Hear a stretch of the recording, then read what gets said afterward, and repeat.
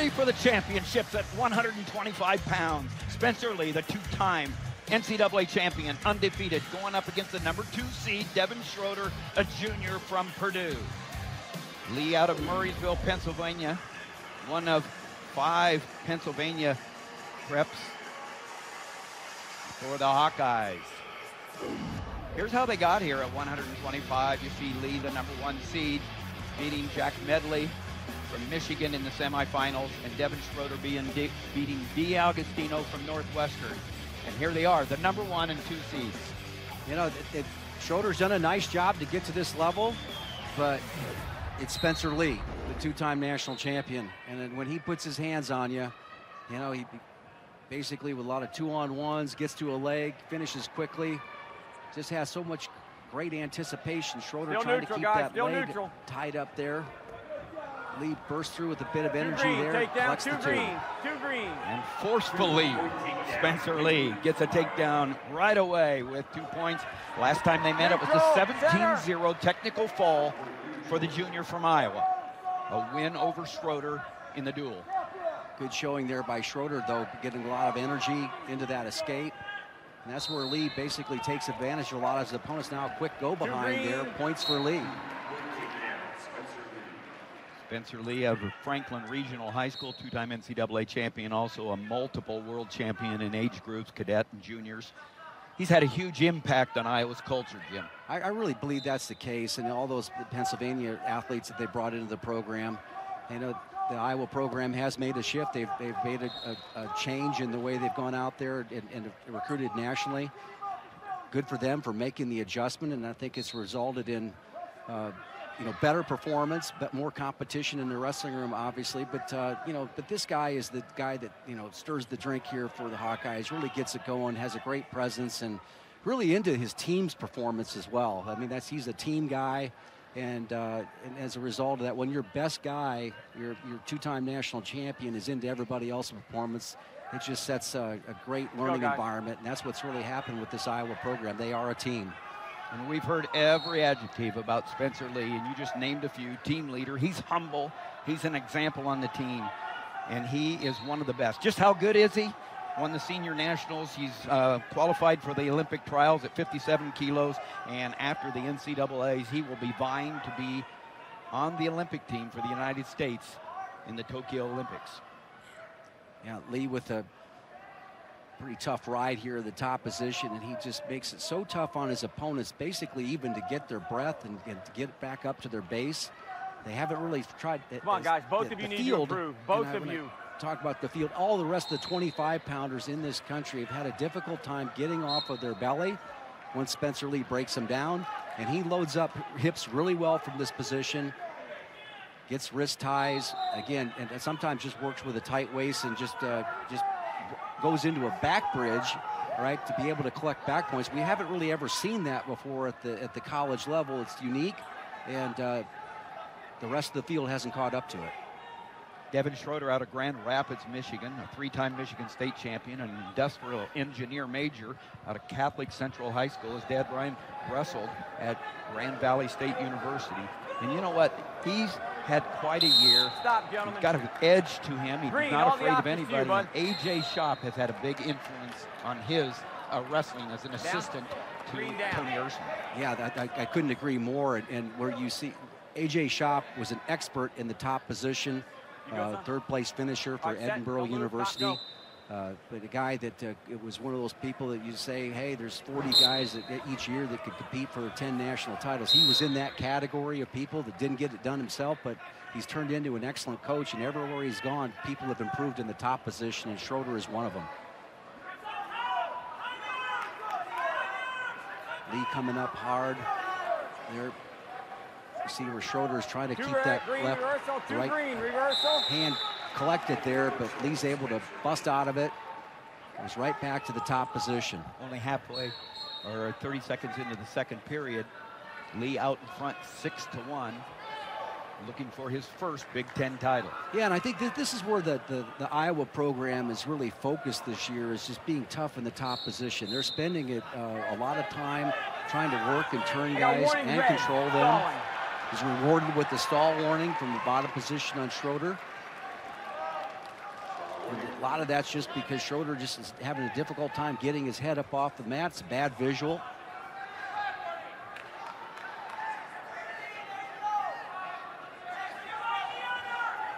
I see us collapsing that elbow, really working hard, but see how hard Schroder's working to keep that left arm free from locking that up. I mean, that's really kind of what you have to do. You'll take the stall warning over giving up the 4-point near fall. Spencer Lee keeps his body so tight to the opponent. Yeah. I mean, it just doesn't give you any room to breathe. Out of bounds, gentlemen, no change. And by this, and Spencer comes by. There's Larry Lee, Spencer's dad, comes by his athleticism and desire to compete naturally. Spencer's dad, Larry, was the national judo coach for USA Judo, and his mom, Kathy, was an alternate on the Olympic judo team back in the day. take a look at Lee there again. Working hard, you know, pretty much a parallel ride right now, and you hear me every now and then getting on that. But Lee is unique in the fact that he can collect a lot of offensive tilts from this parallel ride position. So it's not really, you know, he's aggressive up there in the top position. He's going to close out the top position, close out the period in the top position, which is what you like to see in tournament wrestling. And already Schroder has gone longer than most go with Spencer Lee. He's averaging around 3 minutes for each match this year. Certainly a leader in the consideration for the Hodge Trophy. Yeah, we did a match a while back ago, and walk-on Jack Bedley from Michigan was able to go the whole distance with Lee, and we just talk glowingly about Bedley, but you know that's the standard now. If you can go the whole match with this guy with all of his offense, you've actually really accomplished something. There's another takedown by Lee. Neutral, 1 red. 8-2. Spencer Lee out front last time they met. Tech fall 17-0 in just 2 minutes and 53 seconds. Schroder didn't even get out of the first period. Now we're into the third period. It's 8-2. A shot by Schroder, trying to get in, pull in the leg, and cut the corner. Yeah, he's able to go ahead and do that. But watch Lee go ahead and lock that crotch up right there. Working to get his leg back. He's going to go ahead and try to get that leg elevated. Schroder gives up on the position. Didn't want to necessarily go to his back. But, you know, Tim, there's a myth out there that if you can get Spencer Lee into the third period, that you can, you know, make this thing work and really do well for yourself. Number one is that very few people have got to the third period, but there's such an insurmountable lead by the time you get there. That myth has been debunked with the performance, and he looks fresh on top. He collected another point. He was aggressive on his feet. Spencer Lee, 40 seconds away from his first Big Ten title. He's a 2-time NCAA title, but he's wrestling with as much confidence as anyone right now. Yeah, and it's just, you know, a lot of guys have decided that you know, Rivera moved up to 133. It's been a better weight for him. You know, that you take a look at that 33-pound weight class when he was a freshman, actually 25-pound weight class when he was a freshman, and one of the toughest in the country, much like 33 was. And then last year losing to Rivera, but this year he's been in control of the whole weight class and really going into the national tournament with a lot of momentum. It's going to be a 4-point near fall. Stop. 15-2, and with riding time, 16-2. And it's a major decision for the Hawkeye, and they get their first Big Ten champion. It's Spencer's first Big Ten championship, and the Hawkeye fans get to cheer early. Let's take a look at Spencer Lee going to work. A little defensive action right there, coming back, and a couple of good go-behinds against Schroder. This was impressive, too, being able to get out the legs.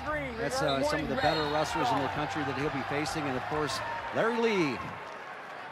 Let's go to Shane, who's with the champ.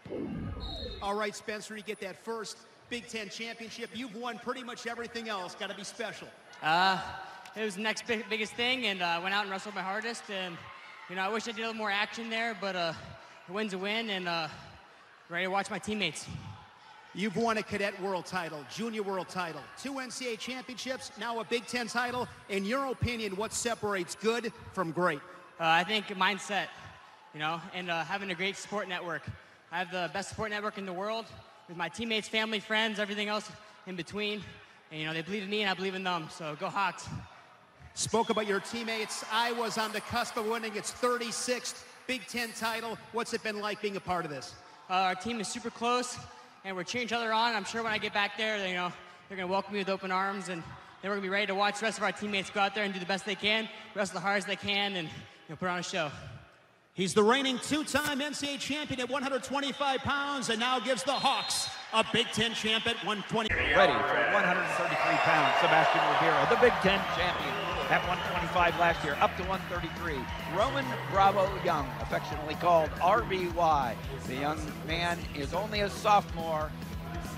And Sebastian Rivera got here by beating a former national champion, Seth Gross, who's the #1 seed from Wisconsin. This was full of excitement here. Gross got out to a nice lead in this match, and then Rivera was able to get an answering takedown at the end. An emotional response, a native from New Jersey, getting the crowd excited. And then you see that RBY beat Austin DeSanto for the trip to the championships. You know, two of the most athletic guys you're ever going to see in any weight class. RBY, probably the fastest wrestler in college right now. Just take a look at it with his speed, the way he's able to take territory. Rivera has a unique shot. Again, last year's Big Ten champion at this weight, and RBY coming directly up here. He's got chucks Rivera by. He's able to get weight on the hands. A quick 2 points for RBY. Sophomore from Tucson, Arizona, Sunnyside High School, where he was 182-0, the outstanding wrestler all 4 years in a row. RBI, a sophomore, was an All-American last year. At this weight, he placed 8th for the Penn State Nittany Lions. And RBY doing a nice job just doing that little control action right there. Beautiful little front trip towards the center of the mat, buying a little bit of time on the edge. Moving up. And these are the little things I think that make a difference in this match. He's already collected 35 seconds worth of riding time off that takedown. Sebastian Rivera from right around here, 45 minutes to an hour south of here, Jackson, New Jersey, Christian Brothers High School. He was a New Jersey state champion, so he's trying to win a Big Ten championship in his home ground. He was 3rd last year and 6th the year before in the NCAA. He's a 2-time All-American at 125. He's gone up to 133, and he was, we call him Seabass, Sebastian Rivera. Seabass was Matt Storniolo, the head coach for Northwestern's first ever recruit, and he took over as the head man at Northwestern. Yeah, you take a look at why would he be recruiting New Jersey from out of Chicago. Well, New Jersey has one state champion, right? And his state is well populated as as much popularity and how many great coaches there are out here in this state. That's a significant title and sometimes carries a lot more weight than multiple class states that you see all across the rest of the country. California and New Jersey, you know, large states that only have one state champion. These guys come from a wrestling family. Beautiful. In on the opportunity again for a takedown. Just the speed and the angles that RBY is getting to. The opportunity to go ahead and put some weight on his foot right there. Maybe try to get a little bit more tilt action with that. Nope, nothing yet. Looks like Rivera has a pretty decent hold of that leg. Right. RBY has the tricks. He's trying to work for hand control to free up that ankle. Now, a little bit more head elevation by Rivera. If he can get his head up a little bit higher, he's going to be more competitive. The referee's got to watch this for potentially dangerous, and I think that's a great call. Great call. I don't want to see anybody get hurt this time of year. Not worth 2 points. Rivera's dad, Steve, was a Division III NCAA champ at the College of New Jersey. But you can see that just the angles and the speed that RBY has gotten his shots, and he's a guy that you don't want to stand too much in front of him. Today's State Farm, State of Success. is Sebastian Rivera for his success at the Big Ten Championships. 125-pound champion last year, defeated Spencer Lee in the finals. And here he is.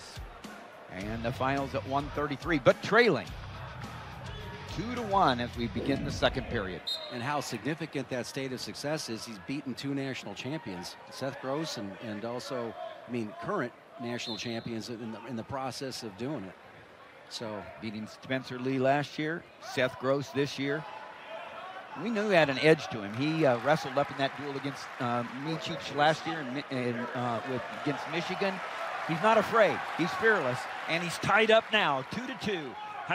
Minute 30 left in the second period. What I'm looking for from Rivera at this point is that how can he get to that leg that is all taped up right there, that left knee of RBY. He was able to go ahead and get to that leg and get some real quality finishes on Seth Gross. And RBY is holding the center of the mat. Again, it came out really hard with a blast double and was able to go ahead and follow it up really well. Score points, create scrambles with his speed. Now working off the elbow control. Very tactical match at this point, even with the early takedown of RBY. And some guys have great defense with their head, or they get the inside tie and all that. But RBY has just great lateral motion in the moment. You feel like you're going at him, and he's just like a bullfighter that could go ahead and just, he's not where you think he is. And then he comes back and re-attacks so well. Nice pick there. Goes the other direction. Notice how he stayed away from the roll through by RBY. Now he's got an opportunity to go ahead and collect that far leg.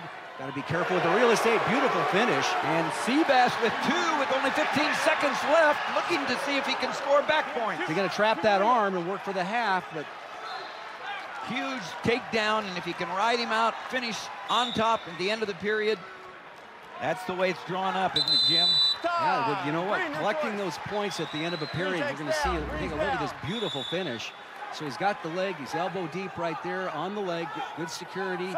All right, he comes up and reaches and lifts him up and takes him down, gets him up off the ground one time, and then changes the direction that the body's going to fall. Great finish. Bravo Young's only loss of the year to Seth Gross, lost 6-5.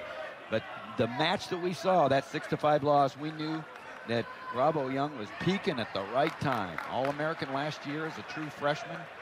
Rivera, a 2-time All-American, leading 4-2 and putting on a ride. Really is, and you can tell that there seems to be a slight size difference. You know, maybe Rivera is a tweener, but you know what? He knows how to ride, and his ability to control the hips right now has been fantastic. You hear that big crowd. That's the Rutgers faithful getting behind their guys, which they've done all weekend. This has been a really engaged crowd.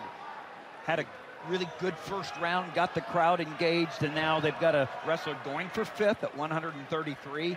And it's been kind of a rebuilding year for Rutgers. Good young wrestlers, and right now, here's Steve Rivera, the champ, the Division III champ from the College of New Jersey, cheering on his son, trying to get a second Big Ten championship, looking to become a champ in Division I for Northwestern here in a couple of weeks. Good job, Minneapolis. Good job, Tim. By Rivera. They're coming up and good mat return, and then now he's collecting the hip. And he's got that straight right arm in there. Right, a lot of torque on that waistline, and now he's going to collect hips right there. Get a swipe.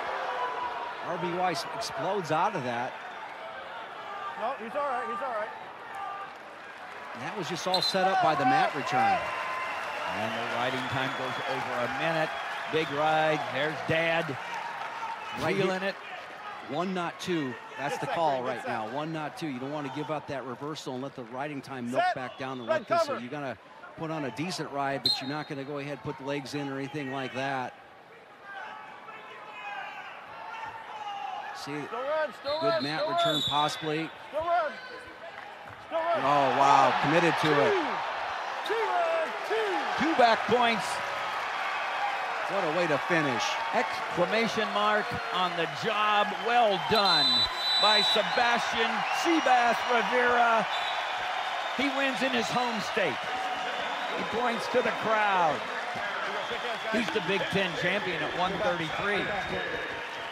Stepped up, met the challenge, and like you said, Jim, he came through beating a national champion, and now he is the Big Ten champion. Let's see how he got it done here. I'll tell you what, that answering takedown was beautiful. And you take a look at this job at going to the opposite leg here. He actually took down Seth Gross by attacking the leg with the knee pad. Beautiful finish right there. Almost takes RBY to his back. Obviously, Dad's happy. Let's go to Shane, who's with Seabass. All right, Sebastian, you are so slick on your feet, but there's another aspect to your game. You can grind and grit when you have to. Speak to that aspect in that top position. I just want to say, New Jersey!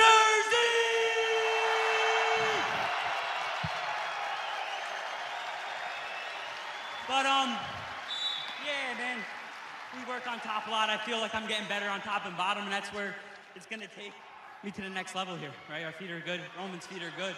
But that top bottom is where we drew the line. Speak about your mindset. You have that New Jersey swag, that New Jersey confidence. You always expect to win. When was that instilled? Whew, man, come on, look at this place. Who doesn't want to win in Jersey? Come on, look at this, every time. It's just Jersey, man. We're a different breed. Always will be.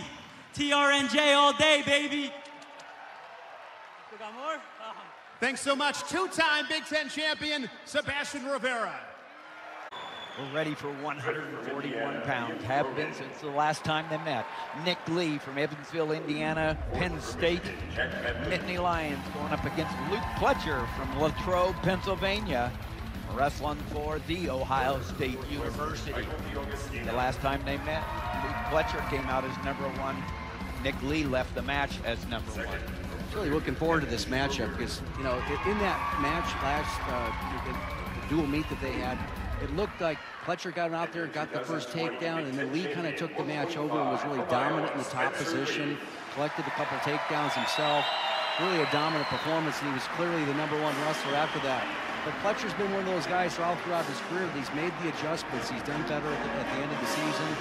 Nick Lee, the skill set that he possesses, you know, to be able to take a guy down, ride a guy, turn a guy. Well, let's take a look at what you're talking about when they met earlier this year.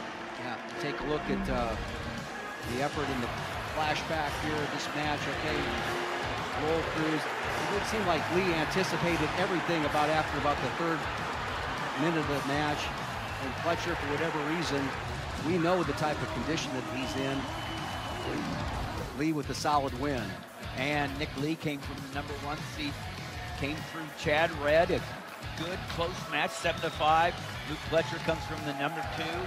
Really hammered Mitch McKee with a major decision. And here they go. #1 and #2 again, just like in the dual mate, but switched around. Who will come out for #1? Because the winner will going into the NCAA championships. And Nick Lee probably had a little bit tougher battle with Chad Red than what Pletcher did getting through. But, you know, now we're at the finals. And high expectations for both these fellas, and one of the big matchups I've been looking forward to the whole weekend. Another 1 versus 2. Here comes Nick Lee, coached by Cale Sanderson in his 11th year at Penn State. 14th overall. Had a 60-meet streak stop this year at Arizona State in November. But Nick Lee has not been beaten at all. Luke Pletcher is only lost to this man right here, Nick Lee. Hey, here we go. Nick Good luck, Lee, gentlemen.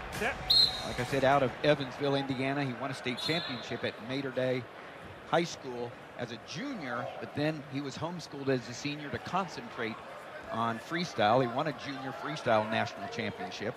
A 2-time All-American, Nick Lee, for the Nittany Lion. 5th as a freshman and 5th as a sophomore.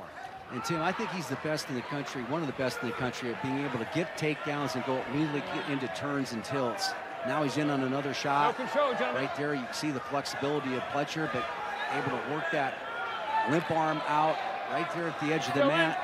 And they're going to go off. Action. No points. Neutral. Pletcher escaped a danger position.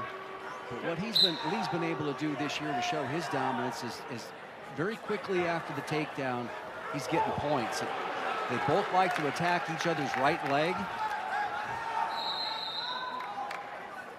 Nice little spin around effort right there. See that attack on the opposite side leg right there. Can Pletcher score with this? You see the hand control that Lee's tried to implement. Dumps him down, but now collects the points off the spin.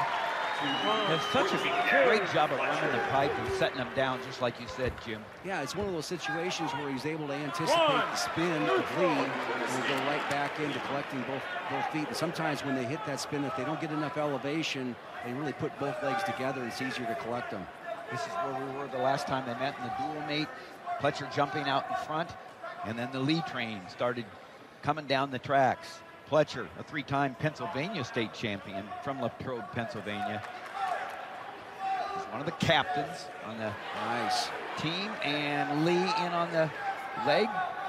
When you can get in on the leg that clean and not drop your knee on a guy that's as solid as Pletcher, then anticipate that roll through like Lee did right there and collect the 2 points. Good wrestling, good finishes by both guys. What an answer by Nick Lee. The junior going up against the red shirt, or the senior. Neither of these guys ever redshirted. Luke Pletcher wrestled as a true freshman at 141. Then he went down to 133, his better weight. Was a two-time All-American. There's Tom Ryan, and a look at Cody Sanderson on the right there, the brother of Cale Sanderson, and Casey Cunningham, two top assistants of Cale Sanderson.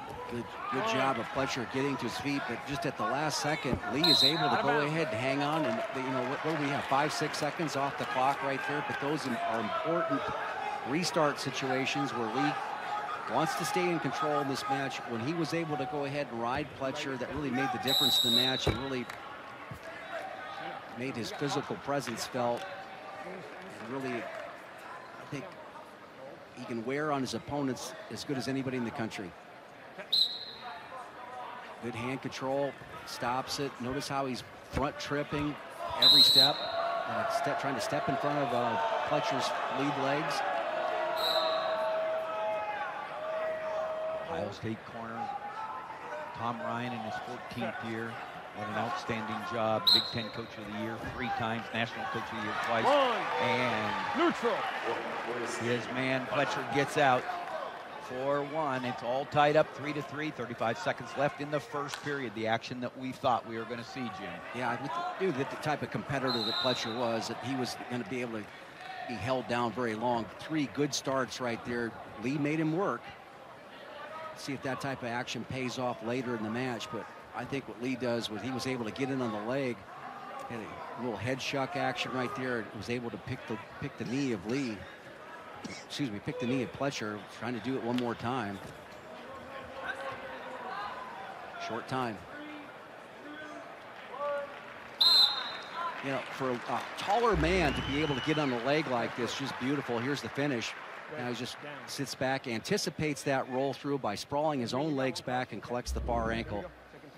There's Chris and Laura Lee, Evansville, Indiana, but all their boys are in State College. Nick's younger brother, Joe, is a teammate at Penn State. And Matt, spending his gap year after high school in State College, all living together, supporting each other. It's a family affair for the Lees. Nice shot, low shot there. Lee responds exceedingly well. Again, you see him duck and drop his level right there, but he's able to stay on his feet when he does that, not dropping to a knee. So well timed. Now he's changing the other direction here, almost collects the ankle.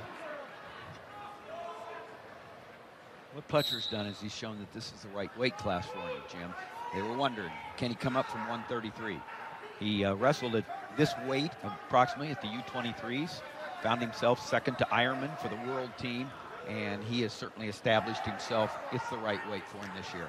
Well, he's really having to deal with the assault that Lee has, the head movement, the snap downs, and to be able to kind of shuck sideways and get to a leg and get to a low ankle. Lee has tremendous reach as well, tremendous, and knows how to use it. Another shot right there. And Angel Rivera calls a stall warning on Lee. That's big Penn State contingent here. Not necessarily happy with that. Yeah, and that's by rule book that he went out, backed off, and it was an interpretation. Got to call one of three things: either continued action, stalling for pushing out, or for stalling for backing out. It's got to be one of three every time they go out of bounds. He calls stalling. It's the first one. Now a stall call on Pletcher. Both wrestlers have stall calls. Yeah, and I think that's the call that most people saw probably in the crowd, is that the attempted, head fakes, the head slaps, the shucks, and dropping in on the leg, going both directions, and Lee was just rewarded with that stall warning. Both these guys are going pretty hard, but it's a situation where there's no points issued here. These guys, this ain't going to be decided by a stall warning. You just mentioned one thing about these two. Pace has always been their friend, and you never have to worry about shape for either of these guys. Here's the action that you're talking about, Tim, on the stall call here. Push directly straight out. Yeah, you see that action there. Look, yeah. Coaches weren't happy with that, and the parents weren't happy either. I don't blame them. I mean, from a standpoint of being parents, you're never happy when something goes against your wrestler. I just don't think that'll have much play in the match. These guys like to get after. They're looking for offense, and right now, Pletcher's the guy that really has to step up and get to a leg and get to a shot. That's what his game is. Neither of these wrestlers make a lot of mistakes, and they punish you if you make a mistake. Both guys working heavy on the head, right? This is more of a Pletcher situation here, where he gets a little bit tighter in closer, where he can go ahead and get a little bit more penetration step. Lee working out in distance, I think that favors him. So notice how he's snapping. He's not going ear to ear with his opponent. Now straight on double, drops back in. Boy, this footwork of Pletcher has been fantastic. He stepped out of several low shots. And that was a deep double he had, and he hit a wall with Lee. Yeah. And both of these guys are like walls from a standpoint of being attacked on. Heavy possession now. This is what things Pletcher's really good at. Brought his hips to the party on that double leg. The takedown and the escape. Now Pletcher out in front, 6-5. No riding time advantage. Still too early to shut it down with 39 seconds left here for Pletcher. You got it, Lee, who now has to come into the action. He has to go ahead and force his ties, and now Pletcher working for a little more space. Really hanging heavy on that head. Drops back in, yeah, drops back in on the shot. Is he got his shoulder too far to the outside? Oh, no. Out of bounds. Out of bounds. Neutral. Hey, back up, coaches. Hey. Pop on the knee. Let's go. He says, I'm all right. They go back to the center. Let's go. And here they come. 13 seconds left. Pletcher cannot be hit for stalling. He's got to move forward. He's got a stall warning. It would tie it up if he is called for stalling. Pletcher's got the lead. He's trying to hold on for a Big Ten championship. Boy, what a response by Luke Pletcher. Luke Pletcher comes back from the defeat in the dual meet. Starts with a takedown, finishes the job this time. Tom Ryan, happy with his senior captain, black shirt. We'll talk about that later. He's just an all-around top wrestler and a Big Ten champion now, Luke Pletcher. We'll take a look at that winning takedown. Drops his level here, answers, brings his hips up in onto the lift here, sags back down to the lower part of the legs, finishes the takedown. Wow, Tom Ryan, another Big Ten champion for Ohio State. Let's go to Shane with Luke. All right, Luke, that match, the battle as we would expect. What were some of the key adjustments you made against Lee in comparison to that dual meet? Staying in my position, keep attacking where I want to be, and don't let him dictate the pace. You've recently spoke about your development mentally, not always having that self-belief. How have you been able to get to where you are now? A lot of work. That's all I can say, a lot of work. NCAA championships less than a couple of weeks away. You've been an All-American a couple of times. What gives you reason for optimism, your final ride? The work, just like I just said. I work as hard as I possibly can every day. make sure that I'm ready to rip, and I'm feeling good. Luke Pletcher, Big Ten champion for Ohio State at 141. Sammy Sasso, a freshman, going up against the senior, Pat Lugo. Everybody was waiting for Sammy Sasso to come out of his redshirt year. And they met in Iowa City. That was a great match here, Pat Lugo, and you take a look at Lugo seemed to be in on good positions all throughout the course of the match. He almost was able to take Sasso down in this position, but watch that elevation right here. It's going to elevate the inside leg and cut the bottom leg through here and get square. Sasso has just been a magician in being able to stop guys from being able to score on them. They're almost 99% the way there. Almost a cradle locked in this position. He fights this one off with the flexibility, brings his hand over the top of the head right now, right at the end of the match here. That's where they go into overtime here, but Sasso has been a magician. The only loss of the year for Lugo has been against Sammy Sasso and Carver. And Sasso is the #1 seed for that win. He comes through. Hard-fought win over Yaya Thomas from Northwestern in the first round. And then he throws a shutout against Canaan Store. Lugo comes up from the 2nd seed, beats a game Brayton Lee, and here they are in the championship. We've had 3 weight classes, 3 champs from 3 different schools. Well, one school's going to get their 2nd Big Ten champion as the Ohio State University Buckeyes go against the Iowa Hawkeyes. Sammy Sasso.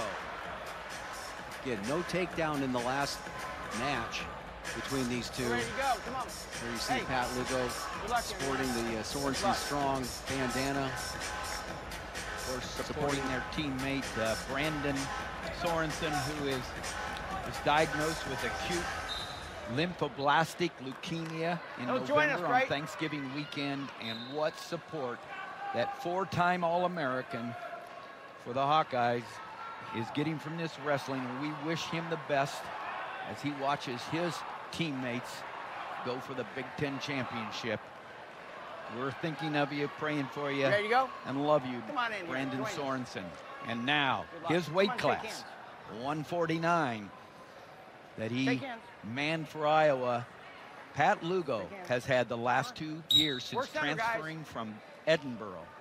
From Homestead, Florida, was a 2-time state champion at South Dade High School. Stay right there and work. Don't come out of that through Edinboro, where he was a round of 12 guy, but never an All-American, but got on the podium last year for the Hawkeyes. And he's showed up this season, you know, prepared and ready for the beginning of the season, which I think was a little bit of an adjustment here coming into the Iowa program. Love watching Pat Lugo work off that left-handed underhook right there. He does a great job with that. That's how some of the offense he was able to create in that match. Look for him to live in that position as much as possible. He does a great job of working the head. Really a tough out when he decides not to get scored on. Lugo, I mean, he can be, you know, devastating. And what's improved, I think, in his game over the course of this season has been his ability in the top position. Sasso is just a gamer and a winner, work with that. and a guy who's been used to winning in the high school level. Tremendous flexibility, mat awareness, can go up top with you, can attack below the knee, and just tremendous defense. He says, I want to bring the heat every time. I want to be a dog and score points. He's out of the tough Nazareth, Pennsylvania, Lehigh Valley area, where wrestling's been a way of life for years and years and years. Well, he's the teammate that you want to take on the road trip with you. He's not going to be intimidated by any environment. That trip that they took to Carver, they went from there to Minnesota and picked up a win against Brayton Lee in a hostile environment. Again, loved having those teammates that are not going to go out there and be intimidated. The youngsters out there battling with the toughest guys in the country, and this is great position for Lugo with that double underhook. See how he works off of it, where he's able to shrug it by. He's able to get the takedown right there. Great execution by Pat Lugo for the first score. Got that double underhook, was able to shrug it right by. Again, didn't settle for just one, got both of them and able to go ahead and attack at the hips and not be able to, you know, not messing around with below the knee where Sasso can, you know, be flexible and get out of those positions. And I think you mentioned it, but Lugo has really improved on his finishes in this last year. Yeah, no question about it. He's improved at all level, particularly the top position and also with those finishes. And, you know, 45 seconds left. He's well coached. You understand? Right? I want a good he start is well coached Ohio because State gets set. what do you do with the guy that can scramble and roll around Set, with you? You cover, don't Iowa, attack below easy. the knee. You go right at the hips, and that's what, No, that whistle that's over what he there. did off. That's the adjustment that he made. You're down. And well Just done. wait for the whistle. It's a game of inches Cover, with Ohio. these two. And the first Hold on. score by Lugo is a big, big deal. Now you talked good? about the other place that That he good? has All right, you're on. improved. On his Easy. on top here, already 25 seconds of riding time, a lot of pressure. Covering the fingers, good work there. That is the difference, but it looks like Sammy lost his footing there right at the edge of the mat. Wants to work himself back in. Fight hands. And being able to You're get out. quick Break, escapes break. Stop has right. been a factor in how he was able to win in overtime. He got the ride out in the last match. 26 seconds, guys. Again, with 26 26 seconds left, you're seconds gonna left. You get set. forego a stall I'm gonna tell you when warning to here get on, Iowa. if Ohio you're State Lugo. set, cover, Iowa. Of course, you don't want to get one, but you want to stay in the top position. Warnings for points is a good exchange. Good mat return by Lugo. Sammy coming back up to his feet, trying to keep some hip separation. Big, big score and right out for the first period, ending the period on top. Out, break. Wow. Yep, they're going to go off the mat with 3 3 seconds. seconds left. Mhm.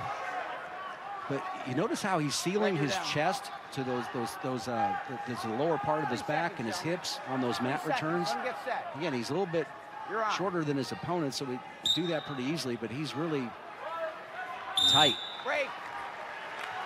Yeah, let's take a look at the Lugo takedown here from the double underhook Red. here. Now he gets that position, Spurs. chucks it by, Green. but gets tight to the hips and keeps working, What do you and, wanna do? almost like his footwork there was almost like a fencer. There's Dad and Mom, Patricio and Julie. Julie, bottom right.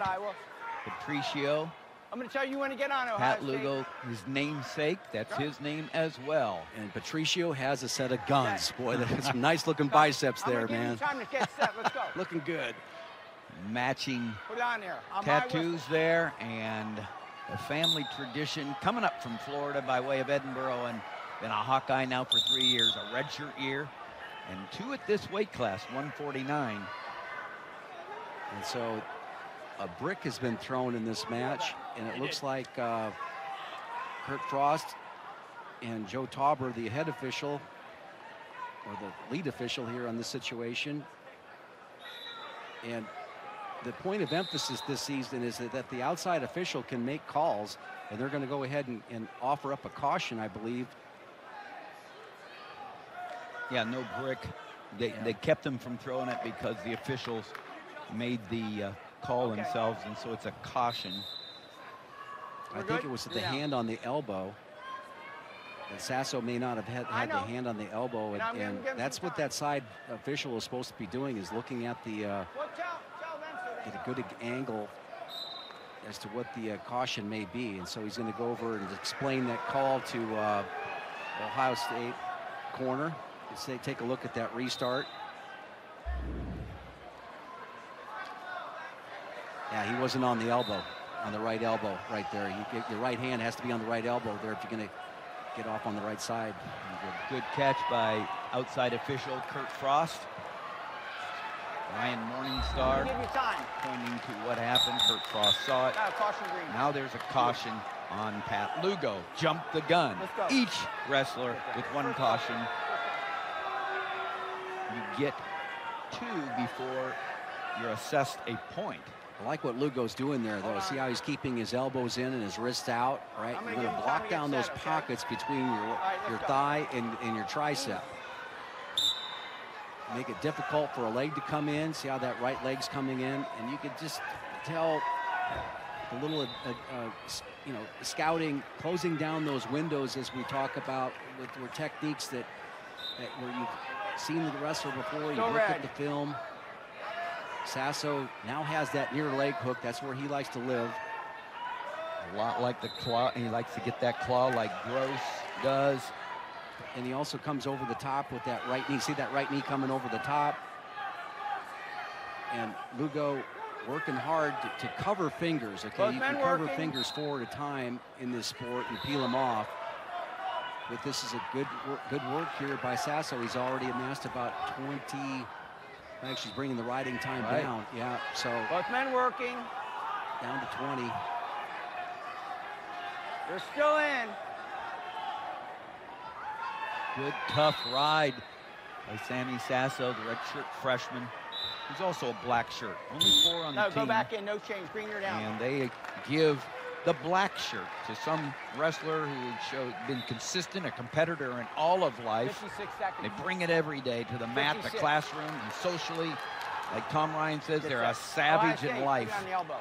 And Yeah, Pletcher and Moore, Sasso, and Evan Smith, I know, have received the black shirt this year in the Buckeye room. Yeah, Sasso trying to sag back down around the corner there. Lugo was almost on his feet, but you see the great job that he was able Both to men go ahead working. and just kind of swing around like you're swinging, holding on to a merry-go-round in that situation. This is Dropped quite his an hips. answer Yeah. right here by Sasso as far as the ride on top, the pressure, carrying his weight. Yeah, and if you see what he's doing, now he's sagging over. Now a decent mat return. Now you catch him on his hip, and now you're in business Still maybe red. to close out the period. Not much real estate to work with. If you're coaching Sasso, you want Lugo, you want him to get a new start. My call on that was always ditch it, right? And then the cradle, and I'll tell you what, with Jay Jaggers in the corner in the room every day, you want to watch out for any of his wrestlers that slap the cradle on. He does a fantastic job of teaching that technique, but good answering period here for Sasso. Take a look at Mr. March here for the Buckeyes, a guy that didn't always get it done during the regular season, but two-time NCAA champion on your left there, Jay Jaggers. Gentlemen, third period scores 2-0. You've got 48 seconds riding time. Mr. Red. March. I think he'd like All that. right, get set, Ohio State. I'm going to tell you when to get on. You understand? All right, Sammy Sasso goes down Set, underneath. cover. Let's go, easy. And after the takedown early by Pat Lugo, Lugo was able to ride out the period, get more than a minute of riding time. Now that's all gone after Sasso rode for 2 minutes of the second period. Like I said, this is a game of inches between these two. Sasso on his feet, working hard. Still green, Able to come still with the green, still wizard. green. Really doesn't make too much difference. The riding time coming down. Lugo coming No, he had hard one. and staying with it, but they're going to 1-point escape there for I'm gonna look Sasso. at it. I'm going to look at it. They're going to go look. He called the one. Iowa corner does not like the call. They believe that Pat Lugo still had the underhooks and the lock. I think he did too. My impression from this angle was that he was all the way around the waist with that, around the backbone. That's what you're guiding that. So, yep. You're down. Referee Joe Tauber took a quick look at it and put Sasso back down. I think it's a great So, call. 131. No escape. Get set. Point off the board. 2-0 still on to him. score. You're on, Iowa. Riding time not in effect right now. A minute and a half left in regulation. The top man, the Hawkeye, Pat Lugo, leads 2-0. But he had a takedown and a ride out in the first period. Sasso had a ride out in the second period. Now he's trying to get out and score his first points of the match. Well, what he wants to keep him down as long as possible, so he's going to get warned for stalling and also collect the points. So that's kind of a bad sequence there for It's a Lugo, warning. because now a stall warning will tie the match.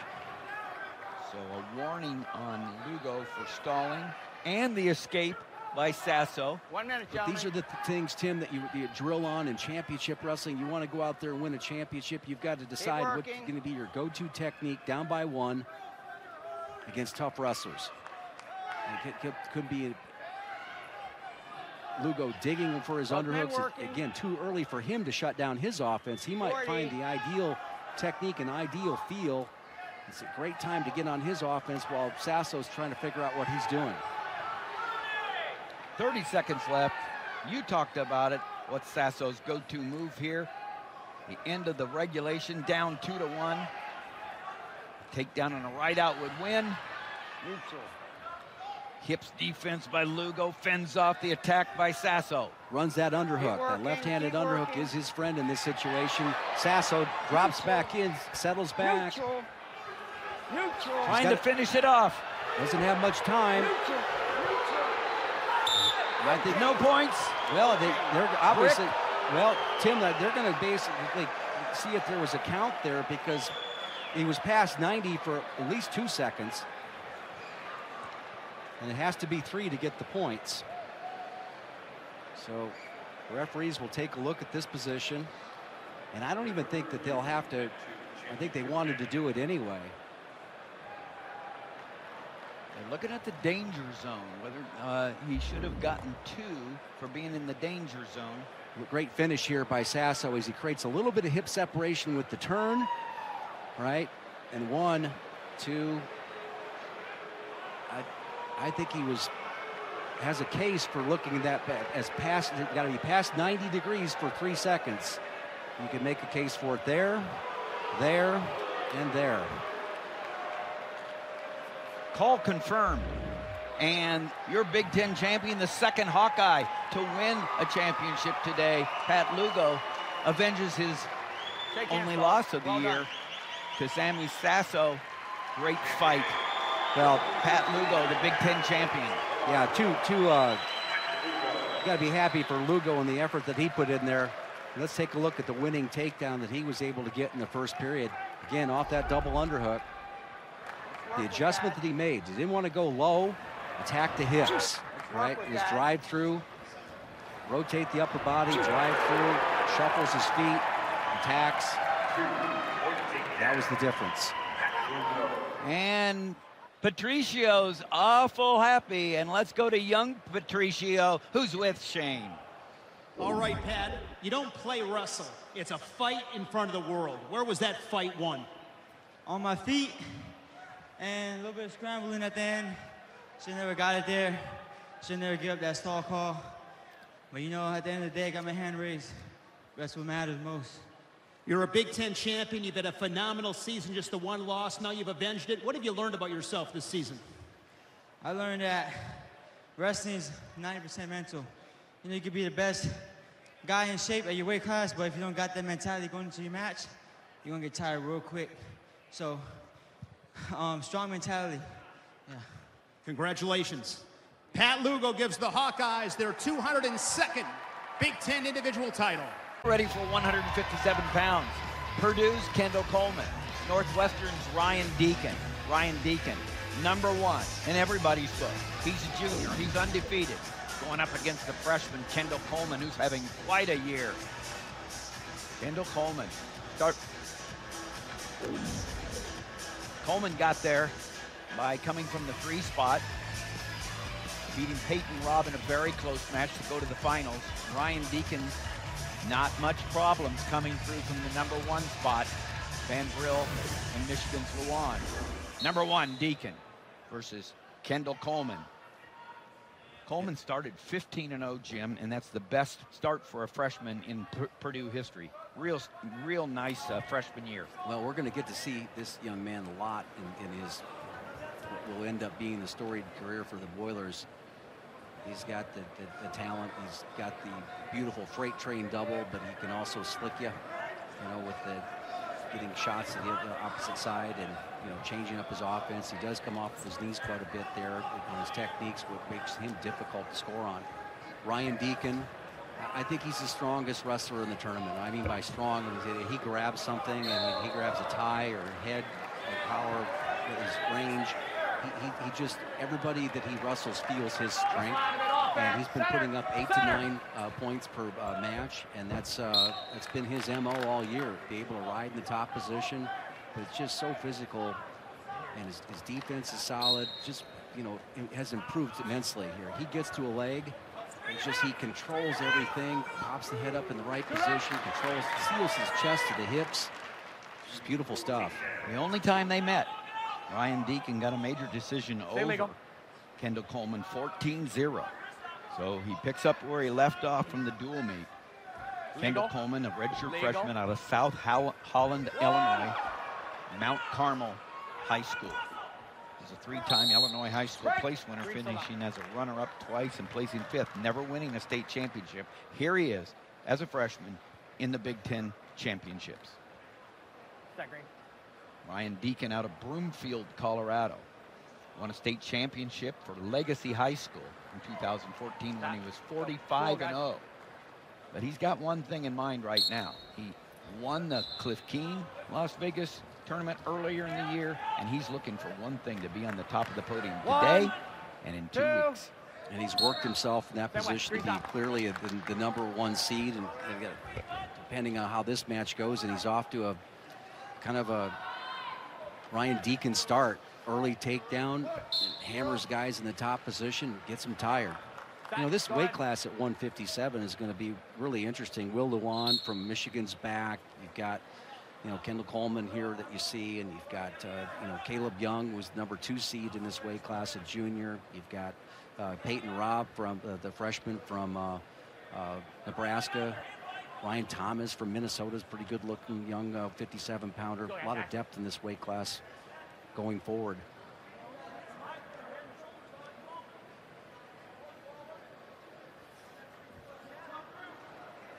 I don't know where Anthony Echemidi is going to land, but it could be at 157, and he was accepted into the Ohio State University. The young champion that came from Cuba, great story, was at the same high school that RBY from its Sunnyside, and has now been accepted. He hopes to join the Ohio State team come this next year as a freshman.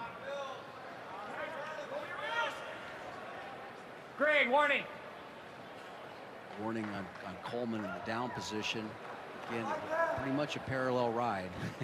That is, it's just tough to get out of that. When the guy breaks you down, it's so easy to hold the guy down, and a nice return call there with the stalling in the top position. I like that answer.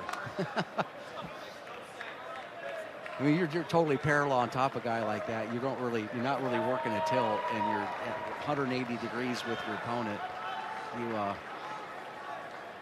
as long as the opponent has his head off the mat, there's techniques that you have to learn at college wrestling now to be able to get off your belly. And if you can't, you really look bad.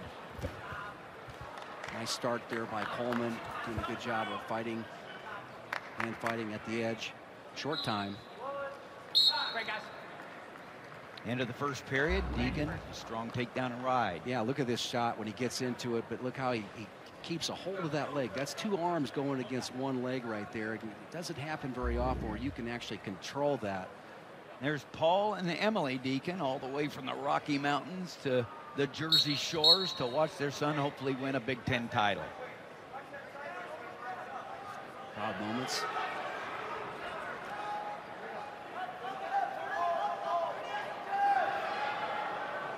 Northwestern with 2 finalists. Purdue with 2 finalists. Northwestern already with a champion, Sebastian Rivera at 133. Purdue. Schroder came up short against Lee, but a strong foundation being set by Tony Ursuline in his 6th year at Purdue. Yeah, I agree with you when you're saying that. I mean, they had a nice recruiting class about 5 years ago, and they're one of those teams, you know, 5th in the Big Ten and right behind Penn State, maybe about 17 points behind them. It's down pretty well. Now you see the ability of Coleman there with that nice little shuck by. He's in a beautiful high crotch position in the crackdown. Again, is the strength of Deakin taking over? My guess is yes. No points yet. Got the leg hooked on top. Coleman wisely just kind of keep in position. Recognizes that he's not necessarily going to be able to score in here, but if he does try to move out of that position, he might give up the point. So, wise choice on his part. Head official Kurt Frost bringing them back to the center. We talk about Purdue and Northwestern. They're number 5 and 6 right now in the 14-team Big Ten race here, and that's really representing your school in this tournament when you finish 5th and 6th. Wow, beautiful job by Coleman warding off that shot 99% of the way there. Looks like we're going to have a review on that position, but I just think Coleman just reacted so quickly before Deakin got on top of him. It'll be a tough one to overturn. Northwestern uses one of their 2 remaining team challenges left. And let's take a look at how active Coleman was fighting this off, okay? So anticipates the, comes back on him. You know, I thought he did a good job of moving out of that. Nice look. You're looking for the criteria. I guess there could have been weight on the hands there when they went down. And the call is confirmed. No takedown, and that's one less challenge for Northwestern, but why not? They're with their last wrestler in the finals here. In college wrestling, you get reaction time on almost every position on a takedown, except for that vertical position when they slide by it and the hands kind of graze the mat. And there's 2 points down. If the hand grazes the mat right there, they'll give the 2. Nice job by Deakin. Once again on that single leg shot. But how about the effort of Kendall Coleman there? You keep on putting that type of effort out there in the down position, even in a match that's like 5-0 right now, short time in the second period. You're going places in this conference and in the nation. Break. Green stop. We just got seeing a great example of that with Luke Pletcher. Got the quick escapes, had to work really hard to get him, and then found himself in a position to be able to. But that's how you got to battle in college wrestling. If you get taken down, there's nothing wrong getting taken down, but you got to fight like heck to get back up and cover those points. And that's how Deakin has gotten to where he's at. He's a fighter, and he's in a position now as the #1 seed, the #1 wrestler. Tim, what I think we see from Deakin is a guy is now. He'd win a lot of matches, 3-2, 5-3, that type of thing. But he's already got 2 minutes of riding time. He's got 5 points on the board, technically maybe 6 points, but he's still looking for his offense and just going out there and scoring and keep scoring. Watch your hands, guys. Watch your hands. I think he's finding out that the more he does that, he recognizes that he's one of the strongest guys out there. And that's exact position right there where there's weight on the hands on that slide by. So there wasn't any reaction time offered up, and good 2 points there for Kendall Coleman. I like the way he's wrestling as a youngster in this league.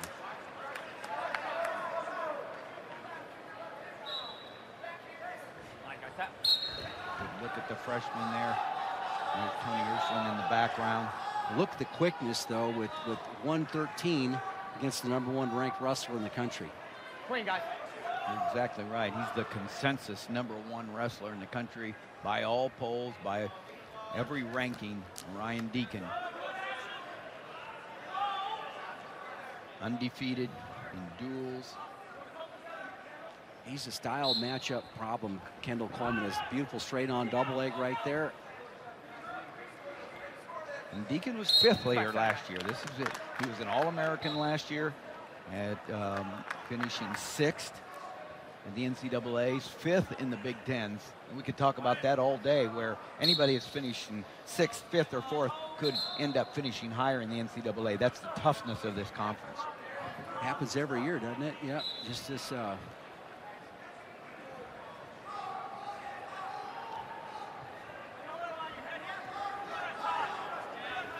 I was impressed with Coleman when I saw him in the duel earlier this year, and I'm more impressed with him today wrestling Deakin, and that he's just getting after it. Looks fresh and explosive all the way through a 7-minute match against the #1 ranked guy in the country, and it actually is, with his speed, has kind of shut Deakin down. But Deakin's the best in the country right now, and head and shoulders, I think. But you're right about that. Last time, 14-0. This time, 7-2. Stepped in there, game, but Ryan Deakin gives Matt Storniolo, the 2-time All-American himself, in his 4th year at Northwestern, his 2nd Big Ten champion. Take a look at Ryan Deakin doing some work right there with that single leg finish. That tells you how quick he was at the beginning of the match. We saw the speed of Kendall Coleman. He was able to get in on these shots, be able to anticipate, score. And the parents love it. Proud. And the champs was Shane. All right, Ryan, 2 years ago you were 6th, last year 5th. Now you're going to stand atop the podium as the Big Ten champion. What's been the difference in your progression? I think just working every day, trying to get better. Yeah, have some great coaches, great teammates, so it's a great learning environment. What are you most proud of in the way you performed and competed this weekend? I think trying to get to my offense and, you know, getting ready for the big show. Congratulations, Northwestern second Big Ten champion. Nice job. Thank you. And we're at 165, and we all can't wait.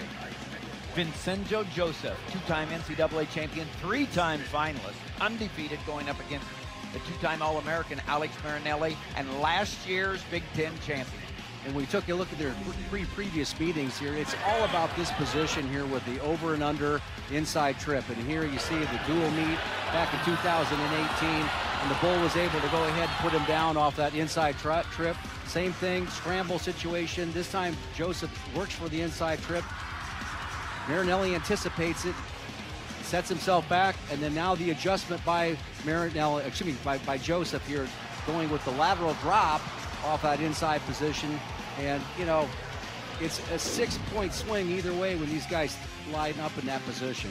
And Joseph comes through the #1 seed through a tough game. Isaiah White, he's in the championship. Alex Marinelli comes from the #2 seed, has no problems. Evan Wick did not compete, stepped on the mat, medical forfeit. Evan Wick, the 3rd seed, did not compete, hoping to get an at-large bid, and that would have made Marinelli's side tougher, but they're both here as anticipated. Well, I'm looking for the adjustments, Tim, and the big thing adjustment to me is the Iowa coaching staff going to want Alex Marinelli to be able to lock up in that position, because that's that over and under position, inside trip. Vincenzo Joseph's won 2 NCAA titles in that position against Isaiah Martinez, and it's like, you know, have we exhausted the fire in that position, or do we want to still continue to play with it? And I think he's going to keep himself in a really low stance like he's doing right now and force Joseph to do just what he did right there, get to a leg and fight it off. An underhook there by Marinelli, saves from a nice shot from Vincenzo. Yeah, and I think that's the strategy. I think at this point, see if Vincenzo Joseph can get under Marinelli's head-hands defense and make it a tougher, tighter match.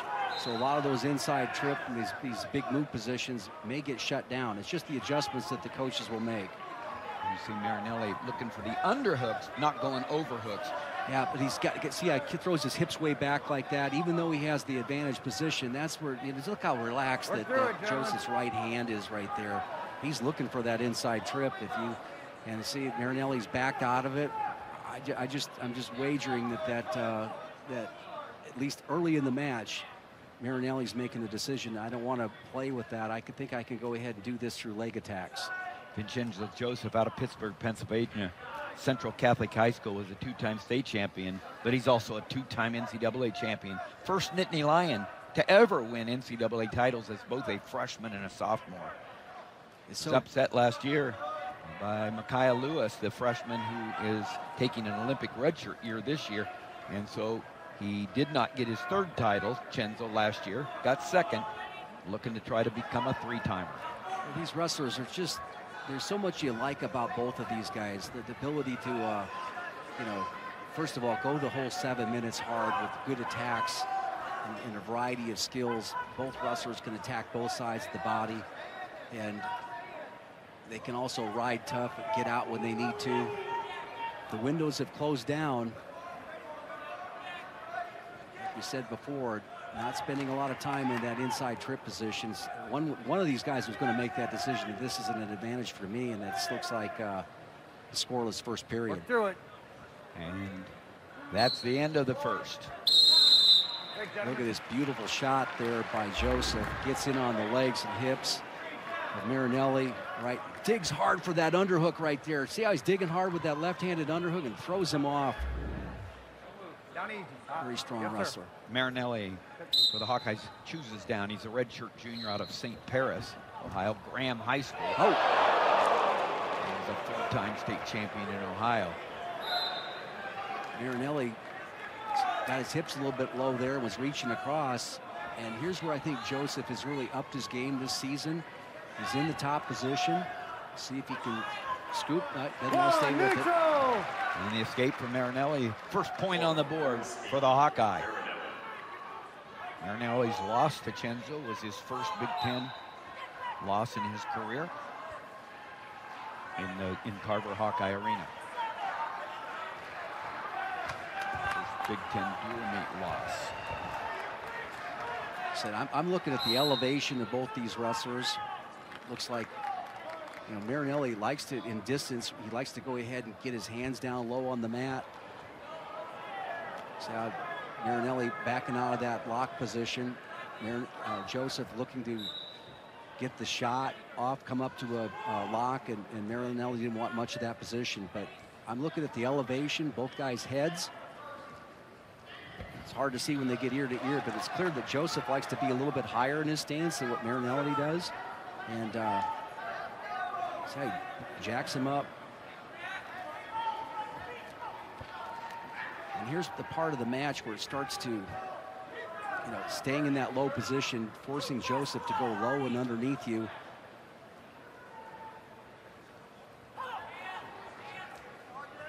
I think that's exactly what Joseph has to do, is how he faded away there, made Marinelli reach and step into the shot. Short time in the second period. 10 seconds left. It's 1-0 Marinelli with his quick escape. And there's a drive, and there's that left underhook again. Did I just watch a replay? Yeah, he just dug it a little harder that time. And Victor and Sandy Joseph. Victor watching Sandy not like she has for 3 years. That's a familiar look with Sandy. She can't watch. Victor tells her what's going on. Nice mat return, but not really committed to it. Marinelli making a decision to try to win this on the feet. Come up, here's the position. And there's the O from the crowd, and they break. I'm looking at that.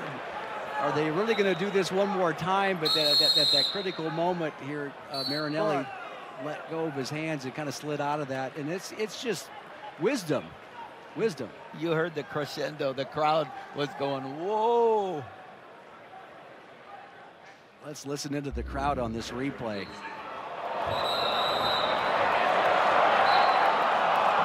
Says it all. Yeah, says it all. They knew it was coming.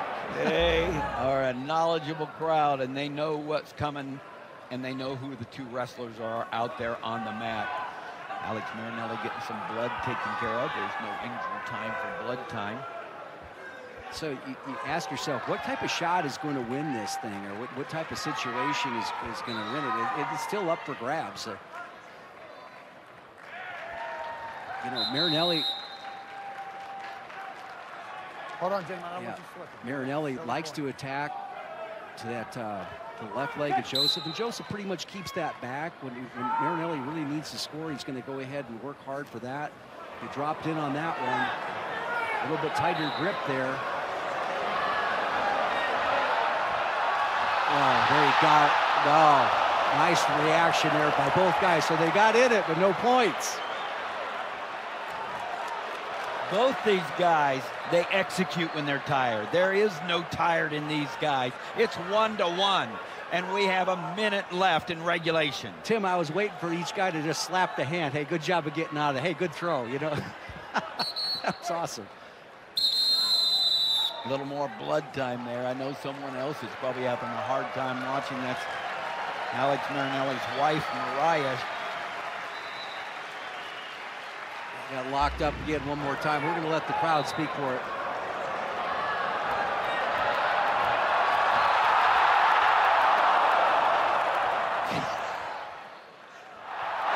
And there's Victor and Sandy coming. Talk about the windows opening and closing, Jim. Yeah. Sandy's windows are closed most of the time. The rack doing color. It's awesome.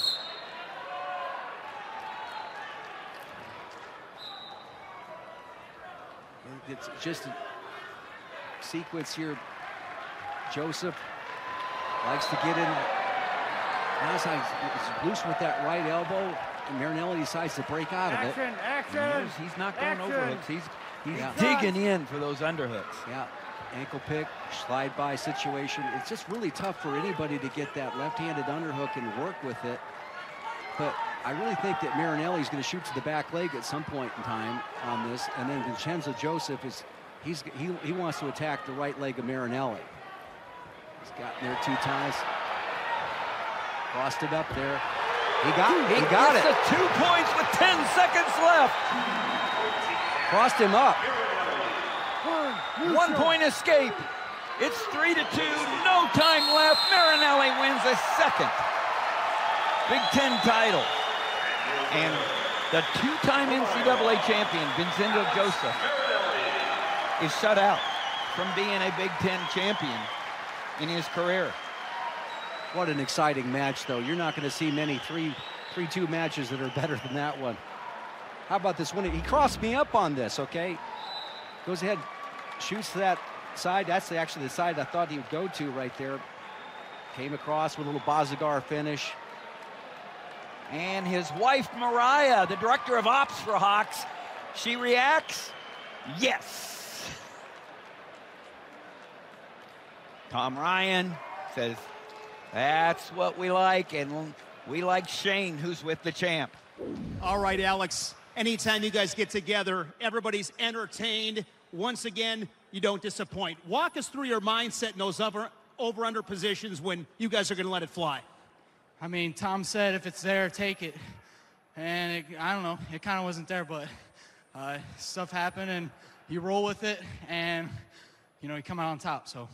You guys have wrestled 4 times. Speak about the respect that you have for Vincenzo Joseph. Yeah, I think in that past duel meet, I didn't respect him enough in that over-under position, and now when I'm there, it's better be there or I'm getting out of it, so. Good luck in Minneapolis. Yeah, thank you. Alex Marinelli, 2-time Big Ten champion. Go Hawks, baby. Michael Kemerer, ranked number 1, versus Mark Hall, ranked number 2. The last time they met, they were 1 and 2 the other way, and Mark Hall was upset in Iowa City.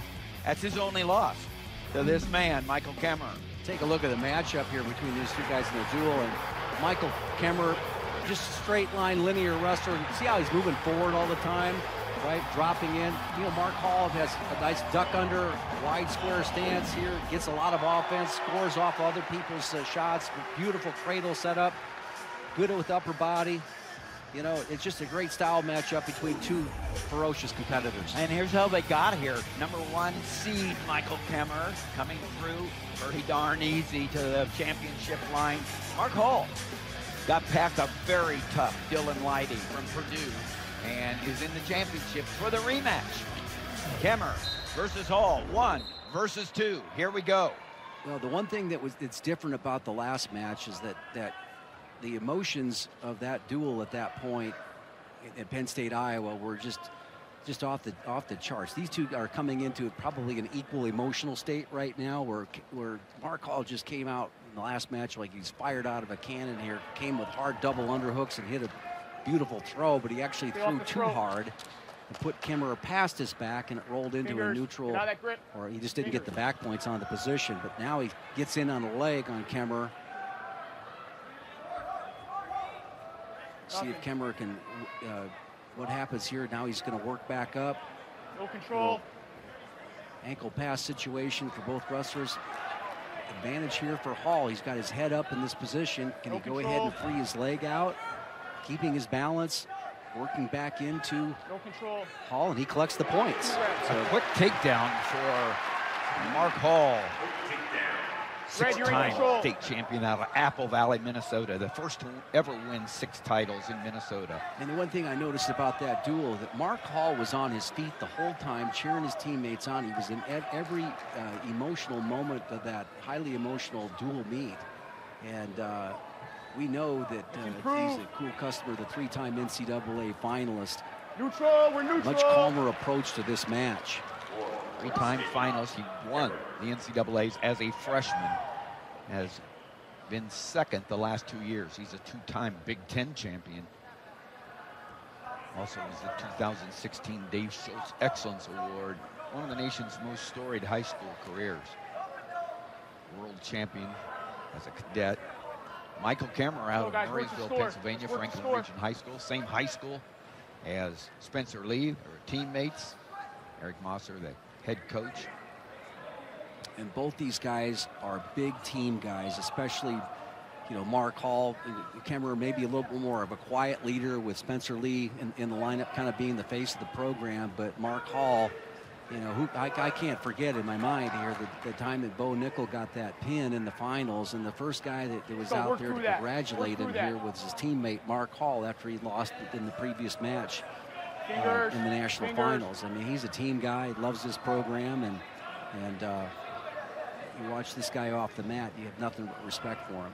You look at Michael Kemerer, Go, guys. and that body looks every bit of a 174-pounder. But what people don't know is he was a two-time All-American at 157 2 and 3 years ago. Took a redshirt year last year, medical redshirt year, was injured. And he's hoping to get a sixth year. He's a senior, but he will petition for a sixth year because he lost an entire season to injury. Well, what we're seeing on display is the wisdom of Hall coming out here relaxed, got on his attack, didn't put a lot of energy into that ride, knows that there's going to be a pretty strong third period, and is really doing a great job of holding position. Kemerer in the last match, you know, kind of got back into the bout by doing a little bit of riding. Improve. Hall already to his feet, and so this match is just totally going the other way as far as the pace is going. Pace is certainly favoring Hall. Now Kemerer gets on the leg. Good reaction by Mark Hall on that outside low single.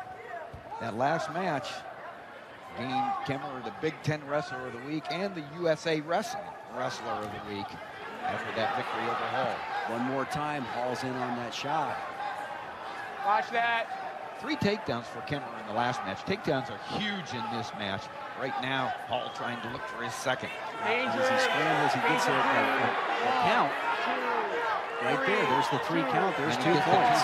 Now he's getting back points. He's got at least 2, and he does. He gets 2. Wisdom. Yeah, Kemerer was thinking he would hear the 2 points. He didn't hear. I think the official just held up the 2, and so Kemerer was sitting there not knowing the 2 points were given, and he gets 2 points, 2 back points against him. Now it's 7-1.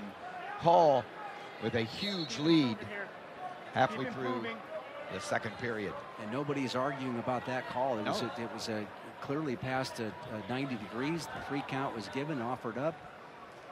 Red, you're in. Still you, Red. Improve. And Mark Hall surprising people with this domination so far in this match. 30 seconds left in the second period. Fingers, get out of that grip. You shouldn't be surprised about Mark Hall. He's really good. No, that's a good point. You're not really surprised. You're just amazed. Wrestle through that. Wrestle there. Short time in the second period. Yeah, it starts with a backpack here right now. He's going ahead, sits him back, understands totally where he is. 1, 2, 3, 2. And I'm sure Kemerer can hear that, but he can't move. So much to the point that he also gives up the back points.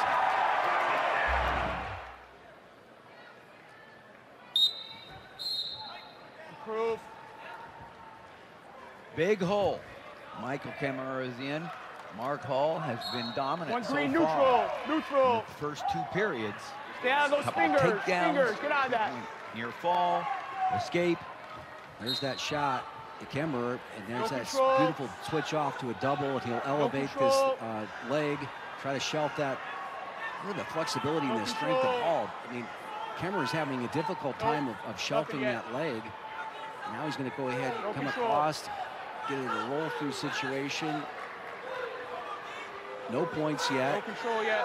Nothing yet. And Hall is so tight right there. Control. No He's control. going to concede the takedown. So now 7 Green, to you're in control. 5. 3-1. 3-1. You want to break the riding time here. Can now get a good, clean escape. Neutral. And Kemerer has to be on the attack. He was scoring late in the last match as well. But Mr. Poise, Mark Hall, always showing poise, never rushing, knows where he's at all the time. Center. Well, he's going to measure Kemerer's shot. He also knows that Kemerer needs 2 takedowns, but he's given up a stall warning. 40 seconds left in the third period. A stall warning on Mark Hall. The next one will be a point for Michael Kemerer. Boy, Mark Hall's wisdom in this match, just every tie, Kemerer does not feel like he can get his shot off. Controlling it, measure it, feels it coming, circles back. Short time, a very strategic match, even with this takedown, if Kemerer gets it, but Mark Hall's going to stay in tight. He knows where he's at. And Mark Hall for Penn State's going to get a third Big Ten championship. Workmanlike, dominant, impressive, Jim. Doesn't look like he's even breathing, you know. Great job. Beat a really good wrestler. You know, stayed on the offense, got that first takedown. You know, always exhale after you get the first one, but then you know what, you got to get your engine going again. And this was the second takedown. Look at how calm Mark Hall is here in this position, and Mike Kemerer cannot move. Disoriented Mike Kemerer. Did he get back points? Yes, he did. Let's go to Shane, who's with Mark Hall. All right, Mark, you win your third Big Ten title against a tough guy like Kemerer. What was the focus coming in? What was most critical in getting your arm raised? Just wrestling hard, make the adjustments. I don't know, it's a fun match. I went out there, just thought about glorifying God and keeping my head on. You know, I feel like last time was an awesome duel. You know, you get caught up in things, and you know, this time I'm just thinking, you know, God's gonna love me no matter what. How do you stay so poised? You've been in so many big matches around the world, the biggest of stages. Talk to me about the poise. I don't know. That wasn't very poised, that third period. There are things I'm gonna go back and work on again, and hopefully, you know, keep that lead and maybe build it next time. I just think giving up takedowns like that, that's not me, that's not how I wrestle. And like I said, it's just like the mindset, my body, my soul, just give it all to God. You know, that's my main focus for the rest of the year. Three-time Big Ten champion Mark Hall. TJ?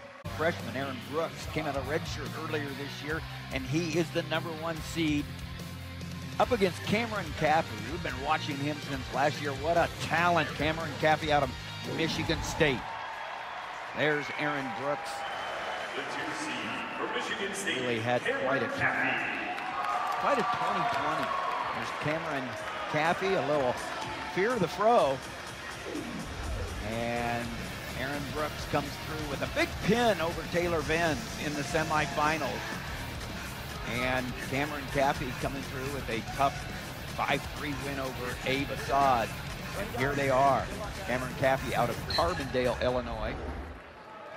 4.0 Honors College President Award, which is a big deal. Computer science engineer at Michigan State. He was a state champion in Illinois for Carbondale. Coach Reagan, father of Olympic hopeful and world-class wrestler Allie Reagan. Welcome the Spartans back to the Big Ten Championship Finals. It's been a while, and got to be very excited about having Coffey in this mix. He's got an exciting style of wrestling.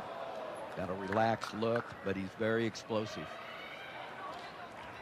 And Aaron Brooks, boy, he's really impressed since he's gotten a lineup. And I think it was that Venz match that he had in the semis. That was an avenging an earlier match that they had, where I think the only loss that Brooks had on the season. So he avenged his only loss. I mean, win here, and he may be looking at the #1 seed in the country.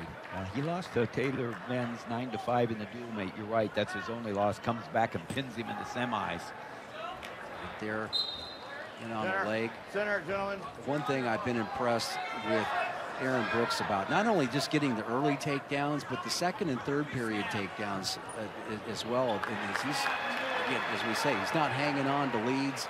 He's really putting up points out there, which is kind of fun to see from a young wrestler that you know, has all the tools to be a national champion. Coffey, what an opportunity. Go out there and make a statement. Don't try to slow this match down. Do what you do. you have an opportunity to take a man to the back, go ahead and do it. Coffey on a 12-match winning streak. Really has had himself quite a January and February. Redshirt sophomore, was a qualifier last year. Went 2-2 in the NCAAs. Action, guys. Tying up Brooks's right arm. See how he's coming across there, across on the grip on the Brooks's lead arm on a shot. Right arm. Brooks out of Hagerstown, Maryland. He was a 4-time state champion. He took a gap year, went down to the Olympic Training Center, developed under Kevin Jackson in the USA Wrestling Olympic Training Center development program. And here he is as a true freshman.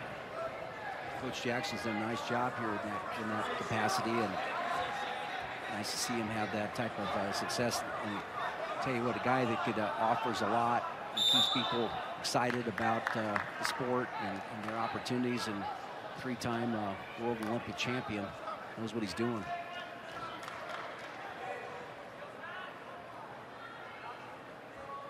Come on, guys. Get our hands. And we'll be scoreless here at the end of the first period. I'll say hi to Aaron Brooks' mom, Adrian. Green. Looks a little like What do you want? she's going to wait to smile here. Open up, gentlemen. All right, guys. Aaron has been impressive also at the senior level of freestyle. Was a cadet, Green world set. champion, junior Don't world move. Cover finalist. red. Was the National High School Wrestling Coaches Association Wrestler of the Year his senior year. Nice work there by Coffey, just coming back up, picking into a leg. He's got a deep arm around the waist. He collects the 1-point escape. Looks like they're just going to settle for that action. But that's a great time. You know, you pop up your feet. It's a great time to take a little risk reward in your favor here to look for something big. Oh, nice drive-through attempt there by Brooks. He collects the far ankle. No, almost. They went off the mat. He had the foot went over the edge of the mat. They bring him back to the center. Right. Interesting sequence. And mom's asking for 2.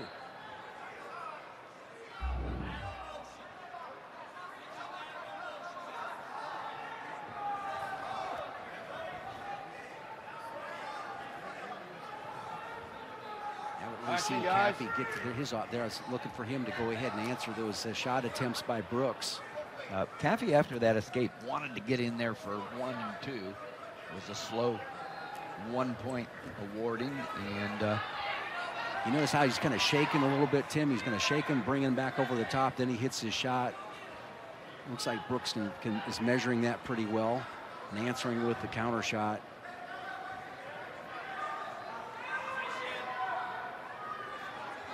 Both guys wrestling pretty wide stance right now. You're not looking for anything that's where you're attacking. Brooks sneaking that right leg up. Work the center, gentlemen. Work the center. Done nothing to think that taking off the red shirt was the right move for the Nittany Lions. Yes, 184.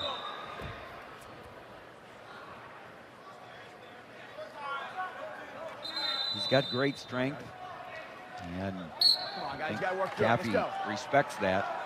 Come on, Green. Let's go. Stay in the middle, guys. Just stay in the middle. Yeah, you mentioned earlier the athletic ability of Coffey. We saw that in the semifinals match where he was able to ward off a few pretty good shots by Iowa freshman Abe Assad to advance to the finals. But we'll see. You know, Brooks has been pretty tough, pretty solid in the bottom position the whole tournament, getting quick escapes. Sometimes you see freshmen that spend a lot of time on the international style. They're not as skilled in this position, but he doesn't seem to have any problem getting out. He's grown a lot this year. There's the escape, and Aaron Brooks has grown a lot this year in his confidence. And he's right here, the number 1 and number 2 seeds going after it, 1-1. Minute 40 left in regulation time.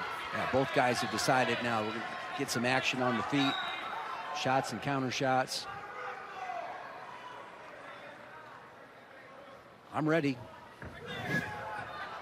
And so is Aaron Brooks. He's got the leg up. Yeah, on the inside part of the leg here, which is really going to help him. Now look for him to keep his right wrist free. Work back. Make it a big step. It doesn't surprise you at all that Coffey is able to use his flexibility and athleticism. And Kenny, I think he had both knees, both ankles at that time. And Coffey is able to come around. Lock the cradle up, though. Take him back onto the mat. Now Coffey comes back over the top. There we go.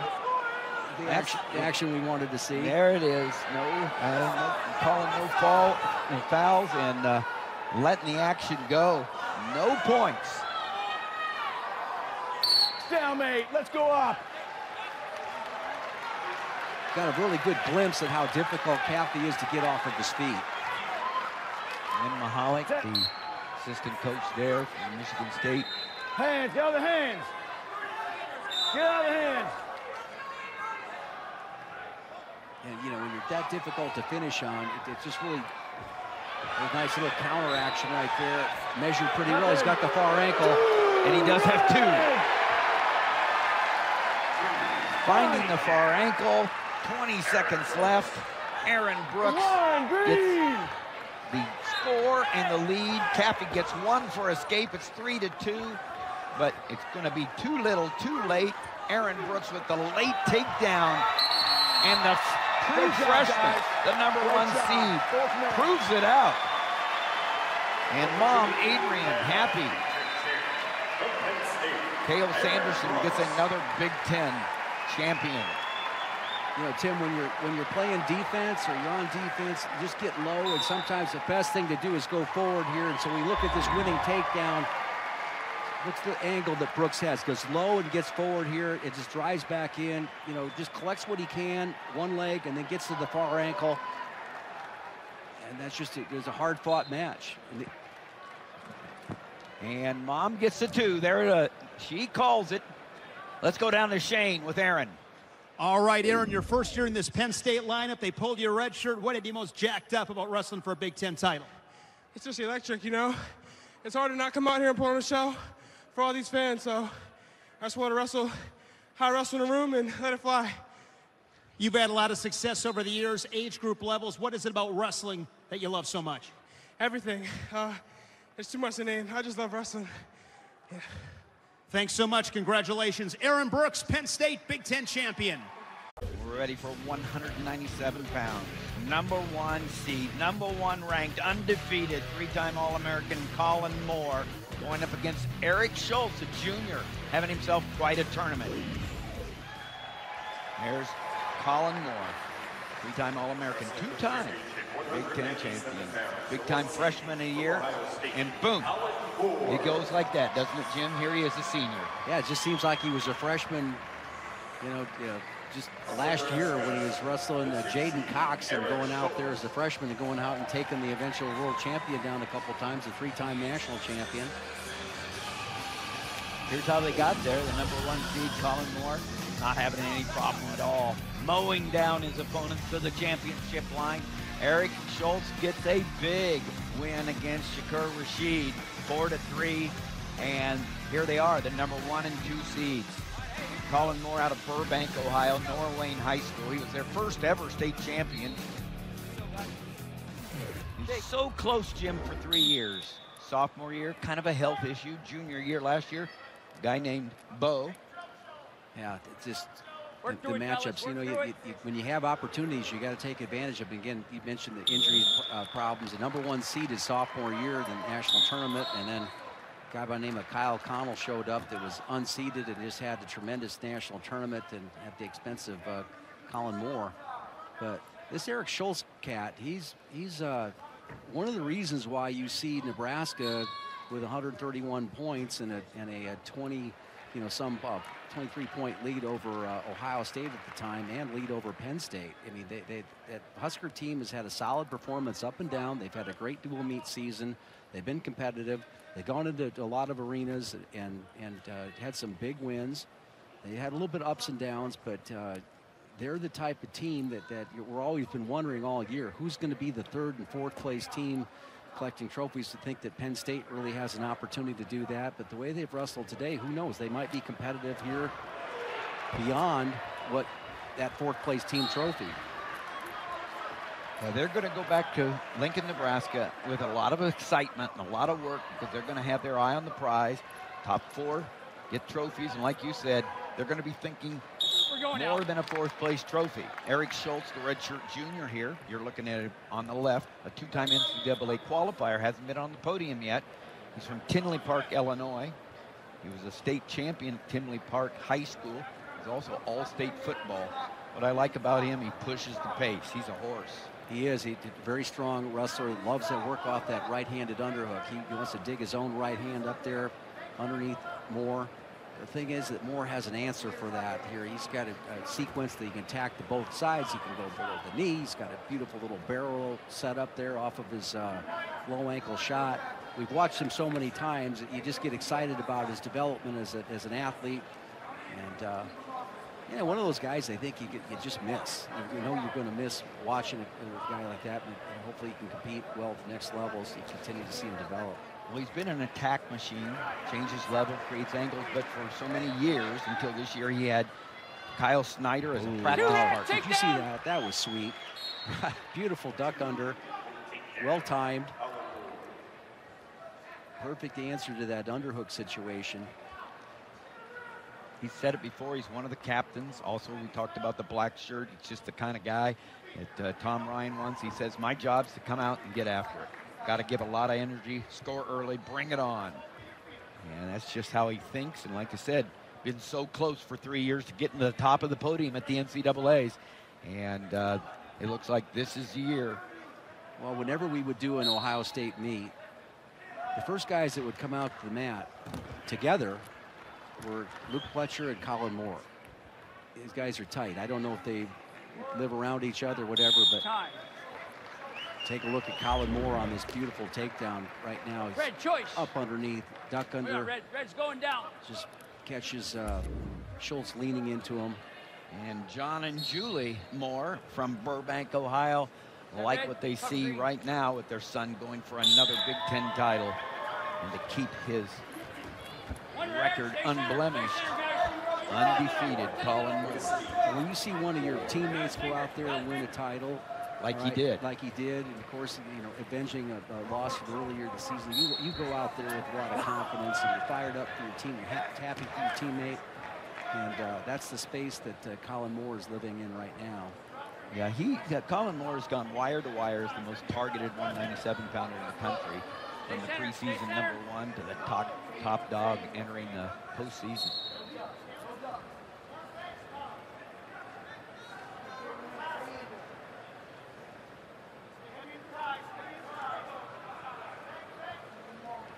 You see those scores on the bracket, 18 points, 16 points. And of course, you get to the finals, it's a 6-0 win, takedown, 2 escapes, or 2 takedowns, an escape, and riding time is about the equivalent of putting 18 points up when you get in the finals. But there's a way to doing that. 50 seconds left in the second period. Another thing, Kollin Moore has higher aspirations. He's already qualified for the Olympic trials at 86 kilos. A little lighter than what he's wrestling right now, which is around 189 pounds. Of course, the Olympic trials hosted by USA Wrestling at Penn State, Bryce Jordan Center, April 4th and 5th. They're sold out.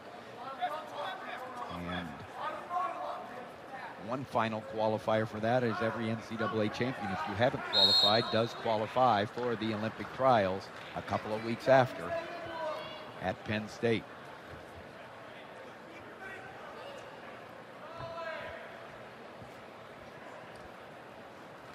End of the second period.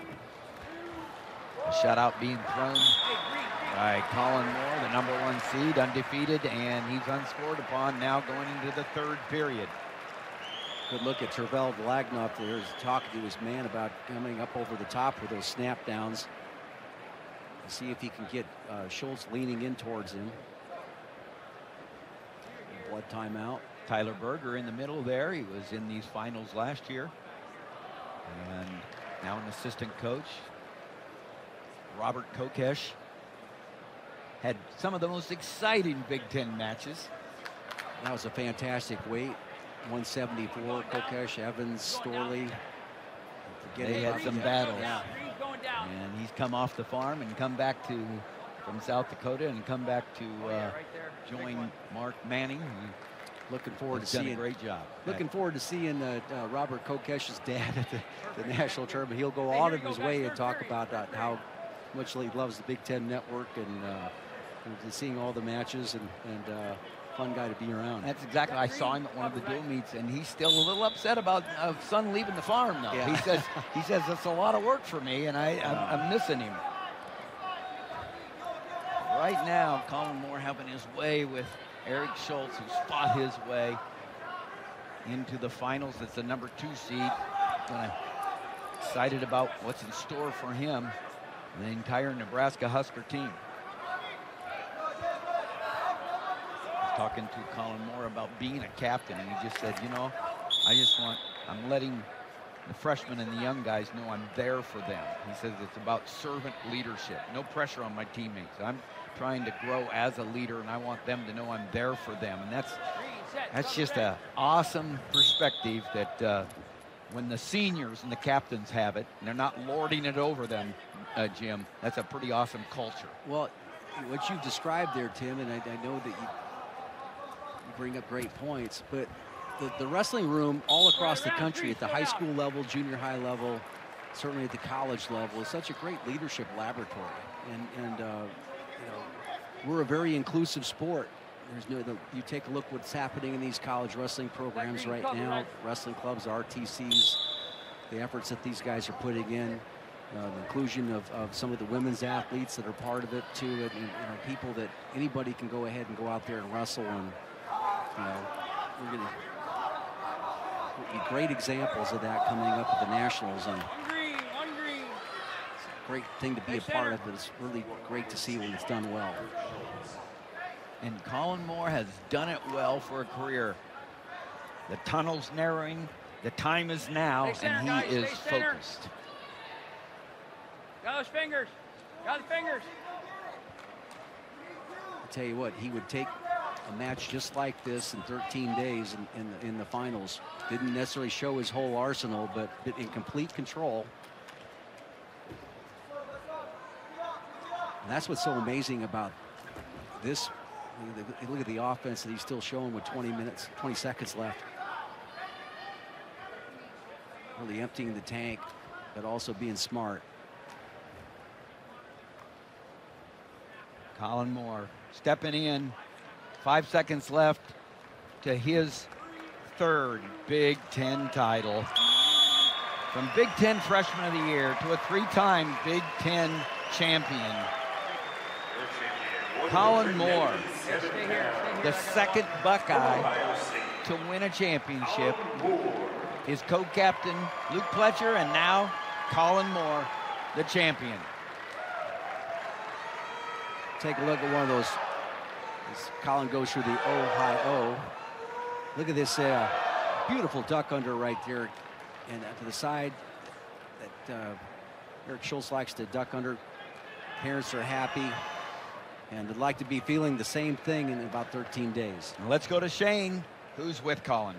All right, Kollin, not so many guys win 3 Big Ten titles. What are you most proud of in the way you've represented yourself in Ohio State? You know, just trying to stay consistent as possible, trying to be a leader on the team has really helped me just grow in my wrestling and my life. So extremely thankful for my coaches, my family and fans, everyone who's helped me, you know, been an example to me. So you're a 3-time All-American. What'll be key to get atop the podium in Minneapolis? Just being consistent. I've been telling myself before every match this year, expect to fight. I expect to fight and overcome it. So I'm ready for anything anybody throws at me. I'm ready for it this year. Congratulations, rare air 3-time Big Ten champion Kollin Moore. Back at the rack, and there's Mason Parris. He's undefeated. His opponent is undefeated. We're at the heavyweight championship match for the Big Ten Wrestling Championships on BTN. And here it is, the heavyweight match. Mason Parris, the sophomore, undefeated, going up against the undefeated Gable Stevenson, a sophomore. It's a clash of titans, and it's the first time they've ever met. Well, it could be the rivalry of the future. Certainly in this weight class, it could be with the age of these two fellas here, both as sophomores, and with the way that they both progressed. Of course, Gable, shot onto the scene last season and top-rated guy. And Parris, with the improvement that you've talked about so frequently. Mason Parris all the way to the finals, a shutout over Game Trent Hilger, and Gable Stevenson beating the number 3 seed, perhaps the third best wrestler in the nation, 9-4. So it's number 1, number 2. Here we go. Yeah, I look at that bracket, Tim, and I see Tony Cassiope and I see Trent Hilger. Those are two really good heavyweights, all right? But these two here have separated themselves with their action. Rough action. Yeah, you were referring to what I said about Mason Parris. He's transitioned to be a big-time wrestler from an athlete. He went to the Olympic Training Center last summer. He had great workout partners, and it was his first full year as a wrestler because it's well documented. He's a 3-time sport guy, 3-time state champion or linebacker, and he is using some linebacker moves there and gets in on the leg, but nice job of scrambling by Gable. Yeah, you see the athletic ability of both men in that situation. Beautiful little swing single by Parris and answered really well. You see how Stevenson was able to go ahead and drag him along a little bit when makes the adjustment, he squares up well. And when Stevenson is wrestling well, you never see hardly any weight on the heels. I bet you when he's drilling, he's not putting any wear on his heels at all. So when he's operating, he's got his heels up off the ground with very little weight, and he's attacking just like that. 2 points for Gable Stevenson, 4-time state champion out of Apple Valley, Minnesota. Super. They're both world champions, both junior world champions. We're off. Both of them have put on size over the last year. Yeah, you mentioned 20 to 25 pounds, both men. Spending the right time. Let's get a fair start here, gentlemen. Bottom of your set. Just maturing. That's the other thing, too. They're both young guys. Stevenson was wrestling here in June at the Final X here at Rutgers in June for a chance at the world team, and he lost 4-4 and 3-3 to Quiz, our man. And so Gable Stevenson right there, back on the stage at Rutgers here at the rack for a Big Ten championship. And no secret, Gable can go ahead and attack, 3 quadrants of the body. He can go low on both sides, shoots head to the outside shot, and he really works well off a left-handed underhook to go ahead and score points. Mason Parris out of Lawrenceburg High School in Lawrenceburg, Indiana. He was a 3-time state champion. He was 3rd as a freshman. That was his only loss in high school. It was 206-1. Yeah, and he was 3rd as a freshman at 182. 3-time first-team All-State linebacker. And he qualified for the state and shot put in 110 high hurdles. So quite an athlete, but he has become quite a wrestler, a world champion. And now undefeated, facing Gable Stevenson for the first time ever.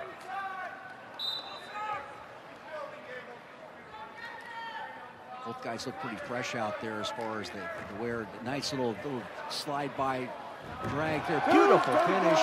And I just love seeing the guy with the lead, right, late in the first period, and a beautiful escape there. You see the athletic ability on that shoulder roll, and what made that unique was that was Stevenson on the right-hand side of the body. Normally you learn that on one way, and talk about young man learning wrestling here to hit that shoulder roll, from the opposite side. That's pretty good wrestling. Now Mason Parris in on a shot. Not much time though. Yeah, going in.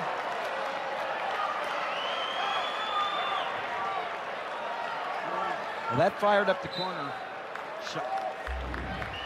Take a look at that End of the period action here. The clock was off. I think Gable understood that and relaxed a little bit. But good job of by Parris making a statement, making an impression. There's his third quick escape. Only giving up 34 seconds of riding time, so he needs to. His path to victory here is just to keep the activity level high. You may give up a takedown, maybe even two, but if you can keep that activity level high, when he gets in the top position, he can be pretty effective if he tires his opponents out. That action there at the end did fire up Sean Dormet, the head coach in his second year as the head coach at the University of Michigan and his alma mater. So a two-time All-American there. And Josh Sharella, also All-American for his alma mater, Michigan. And they liked the attack and the answer, but it was too little too late there at the end of the first period. It's 4-3 now. No riding time advantage. Anybody's ball game.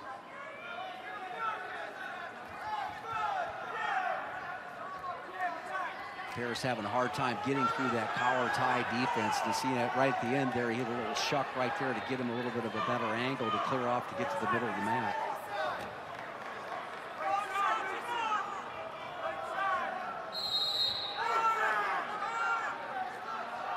Red, you won first warning. The second period on Gable Stevenson. He's right back in. Oh, wow. Where's action? Continuous action here to the big guys. The crowd really appreciates that. I appreciate it. We appreciate it. Boom. You know, very few people get away from that left-handed underhook, and then he rolls them through and then gets his belt buckle to the mat. Maybe take advantage of back points. Fingers. More real Out of the estate. fingers. A long way from over. 20 seconds left in the second period. 4-3. Gable Stevenson ahead, has been warned for stalling. And I think that's what Parris needs to do, is kind of create some of those type of scrambles to test the conditioning of Stevenson.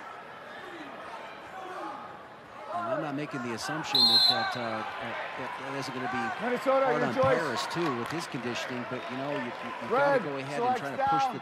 the pace of the match, particularly when you're behind. 4-3, gentlemen, third period, bottom of your set. Top Mason cover, Parris hold coming to the on top, whistle. finalist for Michigan. They have 3 Olympic red shirts, Stefan Micic, Logan Massa, and Miles Amin. One escape, Amin Red. and Micic both are going to be Olympians. And they, What do you got there? Okay. what are they going to call? I mean, he had no way to go. Yeah, went right into the head table. No Sequence. takedown. Yeah. But it was a drive. Yeah, for whatever reason, it looked like Parris just stopped for a second while the head was down. And I think what Brandon Megum is going to protest is the fact that he had both ankles kind of lassoed up here before they went into the table. I don't know if that's true or not, but that's what I would be protesting if I was in the corner. Now take a look at Stevenson hit the shot, and once he hits the shot, he drops down to both ankles. Down there, comes down, drops down to both ankles, and there's just not much room in these. Confirmed no takedown. Brandon Egum in his 4th year as the head coach. He was a 2-time Big Ten champion, 3-time All-American, part of a Big Ten championship team in 1999. Heading up the program at Minnesota, losing that challenge. And Parris has not had an answer for that left-handed collar tie. See how he's working the head there, Tim? Coming hard with the left hand right there, coming over the top. And Minute 20 left in the regulation. The score's 5-3. There's no riding time. When Stevenson doesn't like the position, so he can feel everything that's coming with that left-handed collar tie. Now he's in a position to score. Big word you just used there. Stevenson has such a feel. Yeah. Now he slides back a little further. You know the attack's going to keep coming. Great change in angle there after the low pick, but he didn't want to put too much work into it. Yeah, he got an escape and a takedown there. So now Mason Parris in a hole, 7-4. Back to that left arm, forearm. See how he feels everything, comes inside each shot. You know, the athletic ability of Gable Stevenson is one thing, right? But again, I use this word a couple different times. We're talking about Mark Hall, the wisdom of how to control a match, you know, in your favor and control ties. He could probably give up the takedown here. He gives up the takedown at 7-6. He lets him go. And he's got 5 seconds. Mason Parris, 5 seconds. And Gable Stevenson going to fend him off and win his championship, his first championship after falling short last year. And there's Letitia with the mother of Gable Stevenson excited for her son's championship. And the Gophers get a Big Ten champion. Take a look at this work here by Gable Stevenson here with that beautiful double and changing of angles. It keeps it, you know, pivots off his knees really well. Look how I'm using those shoelaces flat, getting a better angle to go ahead and finish the technique. Let's go to Shane with Gable. All right, Gable, you and Mason did not wrestle the duel in the regular season. What were you most looking forward to? What was the approach against a tough guy like Parris? I love the haters. I love the doubters. I've seen on my timeline people saying I'm ducking. I showed up today, and I show up in 2 weeks. How would you assess the way that you wrestled in that match? I think I wrestled great. Need to pull more triggers. He wrestled excellent also. Hats off to him. You were a runner-up in Pittsburgh last March. You'll be in Minneapolis. Be a lot of Gopher fans there as well. What is the biggest threat you give to the competition? Say it again? What makes you the biggest threat to the rest of the field? I'm dangerous. I'm lethal. I go for the 7, and I proved it today. Gopher Nation, stand up. I love you. Congratulations, Gable Stevenson, Big Ten champion for the Gophers.